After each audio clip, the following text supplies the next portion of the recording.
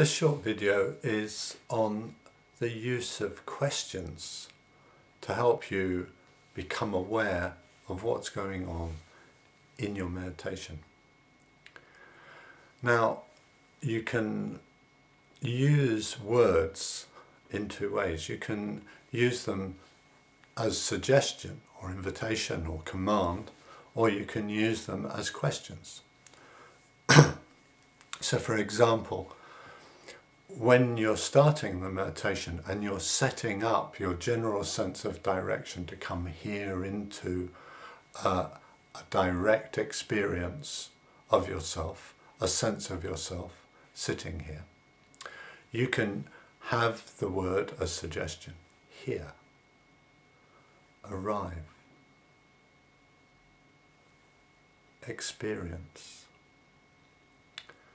But later on, once you've started the meditation practice, you can use words to help you directly assert your intentionality to stay with the object of meditation. So for example, with the sensations in the nostrils, once you're in touch with the sensation of the nostril, you say, here, here, closer, to here.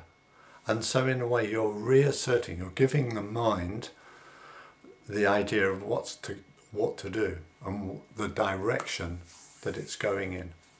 And then you can stay with this experience, follow that experience. So these words are commands. But the same words, or many of those words, can be used as questions. And this is part of the process of finding out what is actually going on.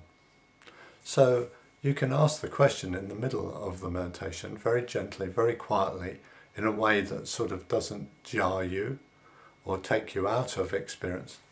Here or away. So it's a change in tone.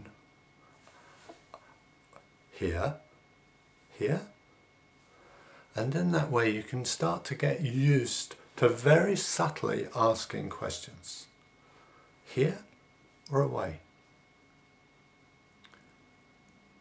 Engaged, disengaged.